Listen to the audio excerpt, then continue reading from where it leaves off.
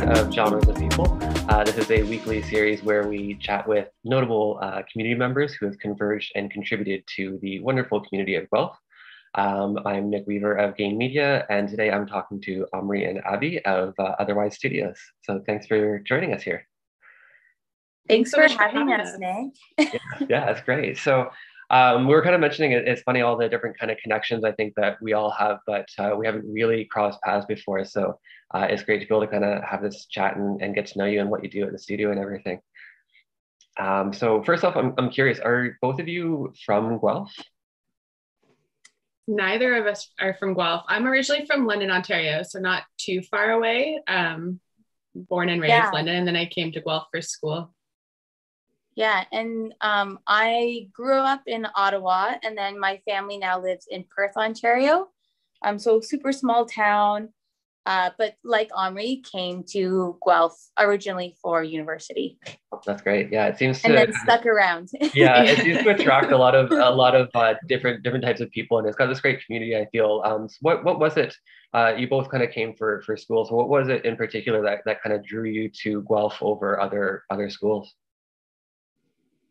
It's funny because we kind of have the same story. I don't know, Abby, you can tell it. Yeah, I think we both thought we had, not that it wasn't a special moment, but we both had the same special moment in why we chose to come to Guelph. Both of us had other schools and other places that we had in mind, but ultimately we fell in love with the University of Guelph for its studio art program, and specifically for its like tight-knit community. Like when I personally went for a tour, the tour didn't really include anything about the studio arts program. So I was with my mom at the time, and we wandered into the Zavitz building, which is like at the center of the campus. And I just fell in love with the building. And then actually Martin Pierce, who's a prof at the university, he actually approached me. I apparently looked like I was very lost.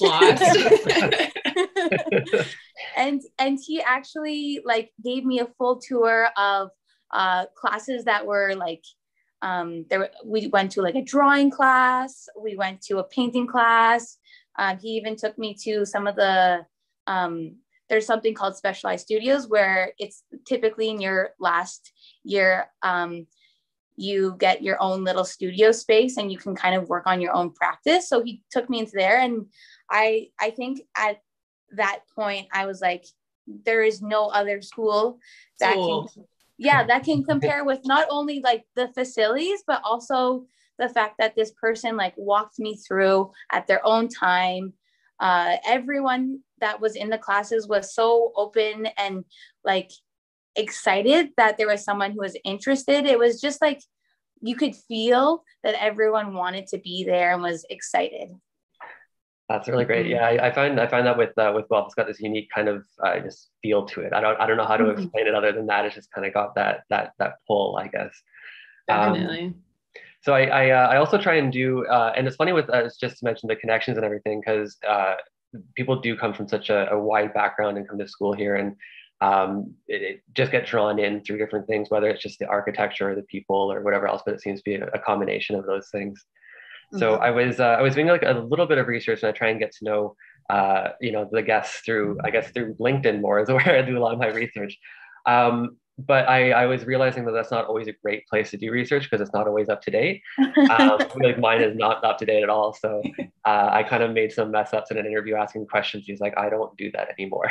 So, but in my research, I saw that you did a lot of volunteer work while you were at school and attending. How did you find time for that, and including with your studies too? Yeah, I think I've always been someone who's been super involved in like every aspect that I possibly can get involved in.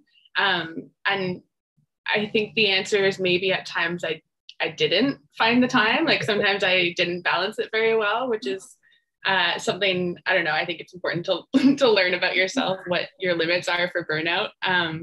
But I think I don't know, the University of Guelph had so many opportunities to get involved that it was kind of hard to say no. And then once you get involved, you kind of, it's like a snowball effect of how many things you start doing. But yeah, I think, I don't know, in terms of balancing the time, I think I probably didn't. If I'm being completely honest, I don't know if I have a better answer than that. I think like by the time I got to fourth year, I was a lot better at managing my time and figuring out, you know, prioritizing different things. And at that point I was involved in everything I was involved in were things that I was super passionate about. So it's kind of easier to find time for things that you're really invested in. I think like at that point, my schooling was really curated towards my specific practice, and my volunteer things were things that I was interested in doing after school. So I think it was kind of a mix of maybe not always finding the time to balance it, but also making the time because they were things that were like really pushing me to, I don't know, do more. And I got really invested in the community. So I think it was just a matter of passion, I think, that made me balance the time. Yeah, that's great. And it's tough because I think a lot of people come into school and don't throw themselves into it.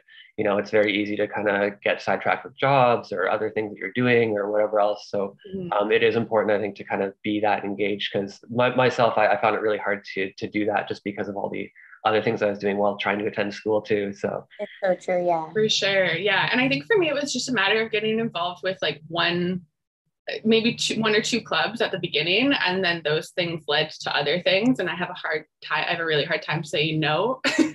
So they kept building. Yeah. I wouldn't take back any of it though. It was all like so valuable. Even if there were times of burnout, I think there were also times of like extreme community building and like validation in those things. So I'm grateful for all of those experiences for sure. Yeah, that's great. That sounds amazing. And it's one of those things where you start a job, you got to get it done. Yeah. You said yes, now you got to do it. Yeah, exactly.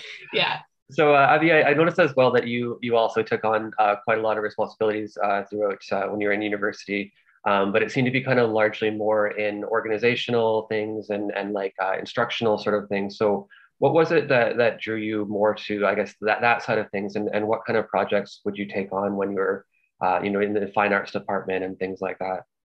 Yeah, no, I think that's a really good question. And I think a lot of it stems from me wanting things to happen for everyone that you really like. And typically I don't know if this is true, but like in my perspective is like, if you want something to happen, you've got to run it, or you've got to gather everyone. You've got to make the plan. And that's super fun. Like, it's super fun to get people excited. And so a lot of my volunteer roles were kind of more like leadership roles, and just kind of motivating people to want things to happen at the school, like different events and shows and like just interesting collaborative projects. So I think something that I learned like during school was, if there's something that you like are dreaming of, like there's no point in waiting for it to happen and for someone else to initiate that, but kind of just to get the ball rolling yourself. Yeah, that's a great mentality for sure, because it can be tough, because you don't always know what you want to do when you're first getting into school, and there's so many different paths and distractions too, right? So yeah, that's great. Yeah, I was a little bit older. I started university when I was 23. So I was a little bit older. I didn't have like the party, like first year mentality. So I think I was already pretty like excited to be in university and to make the most of it. So that probably weighed into things as well. Yeah, for sure. And that experience is always interesting, because if you're kind of just right out of high school and you just go right into university, it's very easy to kind of have that happen where you're not exactly sure what you want to do, and it can get distracting, I guess. Yeah, for sure. So Abby was also oh, sorry. No, go ahead. Yeah, go ahead. I was just gonna say, like, Abby was also in those roles, I think, like you talk about making things happen if you want them to happen, but you were also making opportunities. And I think that was a big, like, Abby was everyone's cheerleader for the people who maybe didn't know what they wanted. Yeah. She was everyone's cheerleader. That's amazing. You gotta have that. Yeah. So you guys have both obviously known each other for a long time. You kind of talked about a collaborative art project that you both kind of connected with, and you didn't know each other prior to that. So how did that start? Was that through a class, or tell us how that started? Yeah. It actually wasn't through a class at all. And I don't know how this initial seed even was planted ever. It was very organic, but I remember, so our university has a campus gallery called Zavitz Gallery. And at the beginning of every new semester, there's a call for submissions to have a show. And for some reason, I don't know if Omri knows, but for some reason, Omri and I connected with one another, like face to face, and we're like, do you want to have a show with me? Yeah, I think it was, so we weren't like complete strangers, but we hadn't really ever talked because we were both in a student club called the Fine Arts Network, which was a group of studio art and art history and people who are interested in arts. We were both in that club since first year, but we didn't talk to each other until third year. And we had a painting class at that point, I think. Yes, I think we were in a painting class. And so we knew each other, we knew about each other sort of, but like never really talked. Only had that one painting class together and like saw each other once a year or once a week at the student club. So I really don't know how we decided to collaborate, but we did. Yeah, I think we both wanted to have an unconventional show in the sense that we just wanted to transform the space. We didn't want to like show off our work that we had already been working with, because our practices from like a very like just looking at it don't really look like they connect. We just both knew that we wanted to just like alter the space completely. So we had a show called Double Take. And from your first appearance, you just see a kind of dimly lit room. We painted the entire floor blue. And you enter the room and you almost don't see anything until you kind of renegotiate your surroundings. And after further investigation, you kind of start noticing things that have been placed. So we actually had basically two sculptures that were pretty invisible. Like we documented it, but you don't see anything in the photos. There's no documentation of it, really. But they were these like large webs we took like clear nylon string, and had them protrude from the corners into the gallery space. So once you come in, you don't see it until you're like right in front of it. Which was really cool because we actually found out a lot of people experience it very differently. Some people looked in and it didn't look like there was anything in it. So they that was their experience.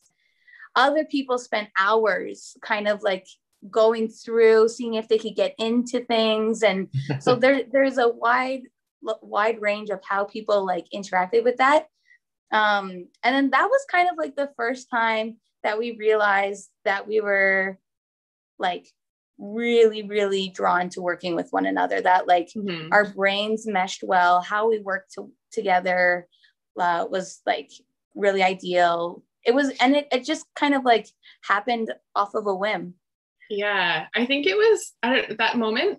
It's always fun telling a story because it's like, it's very nostalgic to think about it, because I think that was from being complete strangers to doing that project together. We somehow, in the span of whatever that was, like 3 days that we installed that project, became best friends. And I think it's just, it was a moment that I think excited us because it was different than anything either of us had done before. And we knew that, we worked well together and wanted to continue doing it. So that was sort of the start of our collaborative art practice together. I remember I don't know if you remember this moment, Omri, but I remember the night before, sitting on the floor in the corner. And I think we were like really scared.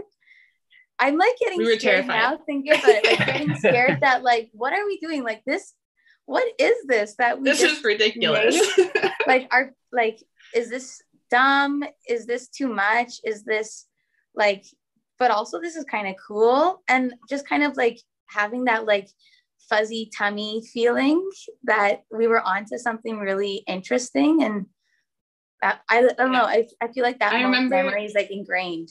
Yeah. I remember sitting on the floor and being terrified, but then we were also talking about how being terrified is exciting. Like, I think being terrified means that you care about it, right? It means that you're doing something. So yeah, exactly. That's great. I mean, it's kind of, I guess, like facing that ultimate, fear of what if, right? And it's amazing hearing that, because I think, life is art, and it's amazing when people kind of find those connections, I guess, beyond their, for no reason, you just got together and just started creating things, and it's amazing. It's great to be in tune with that too, I find, because some people don't necessarily pay attention to that sort of stuff. So you were also both working at the art gallery then. Was that also while you were attending university, or how did you get involved with the gallery there? Yeah, I started with a work study at the gallery. So the University of Guelph has a program where you can like work 10 hours a week while doing your schooling, and essentially just get paid while working. And so I got a job at the Art Gallery of Guelph and was working with their gallery coordinator, doing like installs and preparatory work and stuff. And then it sort of turned into more of a job than work study. And then I later, like when I graduated, I started doing programming with them. So that was it kind of started as work study and then grew into more of a job. And Abby came on for install. Yeah, I've only held that position. Like I'm only there for installs and deinstalls. And yeah, I like handling art. I like helping, like, I just like the behind the scenes, obviously. Yeah. The install job is a good one. The install team was like super fun. Yeah, I always wondered what it was like to kind of work in an art gallery, just because it seems like it'd be so fascinating. You're always kind of experiencing different art and putting different pieces up and meeting new people and all that, and that's great. Yeah, I think it's super hands-on. Yeah, I think one of my favorite parts is like getting, I don't know if a lot of people are like this, but like as a kid, being told don't touch the art is like such a tempting thing. You're like, I want to touch all of the art now. And so like when you get to work in a gallery space, you get to handle all the art. And obviously we're like very mindful and taking all the precautions needed, but also you get to like touch the art. So, so that's pretty cool. And you get to meet a lot of the artists too. And so it's a great environment for sure. Yeah, it's pretty inspiring to like be surrounded by artists and be holding the art and moving art around, and then go home and be like, what art can I make today? Yeah. Yeah, that's great. So to touch on, I guess not exactly the art theme, but Omri, I noticed that you did some volunteer work at John F. Ross. It's kind of a funny Guelph connection because amidst all the interviews that I've done, I just keep on meeting people who were involved with Ross, and I went there a long time ago now. Nice. But was that for your French minor for volunteering, or how did that happen? It was, yeah. So same as work study. Like work study is a part of a broader experiential learning program at the University of Guelph. And experiential learning is essentially like any hands-on learning, essentially. And it goes for like a huge range of things. But one of the experiential learning courses that I did was a French, essentially French teaching. So the whole point of the course was to, there was like a segment of the course where you sat and you learned like different ways of teaching and, oral presentations and this and that and whatever else. And then you go into the workforce essentially and teach. And so we were responsible for setting up our own kind of placements with some like either an elementary school or a high school in Guelph. And actually, funnily enough, I don't know if that's a word, but funny enough, one of my colleagues at the Art Gallery of Guelph had told me about an art teacher, Karen Silverstone, who was teaching at John F. Ross at the time and just teaching art. And so instead of going into a French classroom and teaching French vocabulary and grammar, I was able to teach French art, which was pretty cool. It was a really good program at John F. Ross too. I was very impressed. So it was part of my French minor. Yeah, that's awesome. Yeah, Mm-hmm. learning. Anytime I learn people speak French, I love it because I took immersion growing up. So it's something that I feel is important for for Canadian culture to really encourage that another language, basically.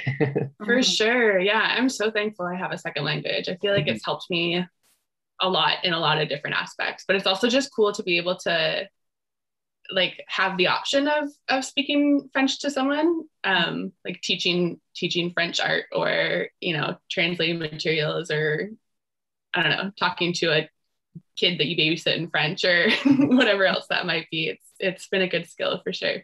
Yeah, and I think sometimes people, I remember growing up, there was always the English muffins and the French, French fries. There was a back and forth kind of I whatever, haven't right? heard that before. I love that. Yeah, maybe it was a small town thing, but it was something that kind of it was like you were weird for learning French, like and for us in immersion, you were in one class and you had the same class every year because it was such a small group of people. But it's always nice kind of finding interesting ways to connect with kids with a language, I think, and that's important to kind of do it through art or through other. For sure. Mm-hmm. Yeah, and art was interesting because it was I feel like to a certain extent French, for people who don't speak French all the time, like who aren't French first language, it can be a barrier for kind of expressing yourself if you're not completely confident or completely fluent in French. And I myself have had that issue before where I'm like, I can't find the French words. Yeah. But so it can be a challenge, but it can also be really amazing, especially when I was teaching the French, or like assisting to teach the French class. I was learning a lot through Karen Silverstone, who's an amazing artist and an amazing teacher. And she kind of taught me different ways of communicating using French, but also really like leaning on the visual art side of things to help students communicate. So like art almost in that way acted as a creative expression, but also as a way to learn the language, which I found really interesting. Yeah, that's really cool. So to touch on, I guess, the art instructor side of things, Abby, you've been doing a lot of that, I see, from over the years. I noticed that you were doing that in Perth. I'm a little familiar with the town just because I've booked at least one or two bands from there. But how did you get involved in that in the first place for the instruction side? Yeah, so my first job was working at a little store called Art and Class, and in this little cute store, we kind of taught classes to all age ranges and sold a little bit of like art at the front of the store. I actually got the job through my high school like co-op program. So and I was their first co-op student because I was like eager as always to like have an art job. So I with the help of like my counselor at the time, I was like, can I approach this business and see if they would be interested in having a co-op student? And so I did, and luckily enough, they were willing to take me on under their wing. And that's kind of the first time that I like taught. I started just teaching kids crafts, and typically it would just be like there they had kind of like a drop-off system, so mom and dad or parents and guardians would come and drop their kid off for 2 hours whenever. You didn't necessarily know when, and you would just kind of have to have a craft like off the top of your head and make sure that they had fun. So that was like the first time that I ever taught. That being said, like both my mom and dad are amazing teachers. Like my dad teaches carpentry so well, and then my mom also she's a nurse and has taught at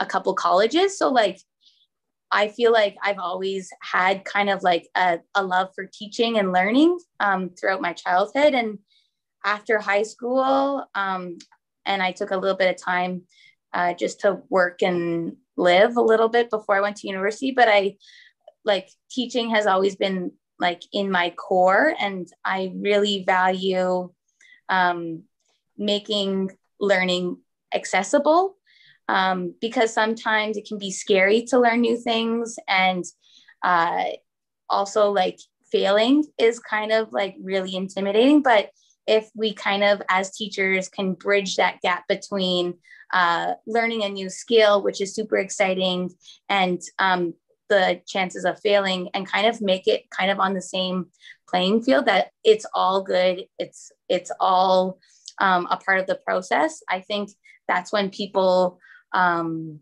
really like obtain the information and learn those new skills. Yeah, for sure. Because especially, younger kids, it's tough because some are super shy and then some are really outgoing and want to do everything. So it's definitely a tough balance. I remember being a camp counselor for quite a while and having to kind of do that balancing of all those different personalities. So that's amazing. Yeah, everyone's so different, right? So like like some people are really hard on themselves, so the learning curve there is just kind of teaching acceptance, and then some people maybe aren't driven enough, so just kind of giving that like that positive push that is needed. Yeah, and you never know where they're coming from, so being as open to that for sure. So you're still you've done the art instructing at a couple different places as well. So you worked with the city of Guelph for a little while. Was that similar to what you were doing before, or? Yeah, the city of Guelph, I taught a couple different classes. I taught and mainly to kids or teens. That was kind of like the age range that I was working for the city for.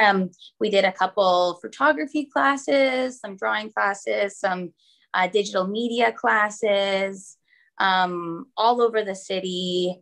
It was really fun because typically when kids are enrolled in like city programming, they're really, really interested in the program that they're being put into. So a lot of the kids were like super motivated and driven and excited and open to learning.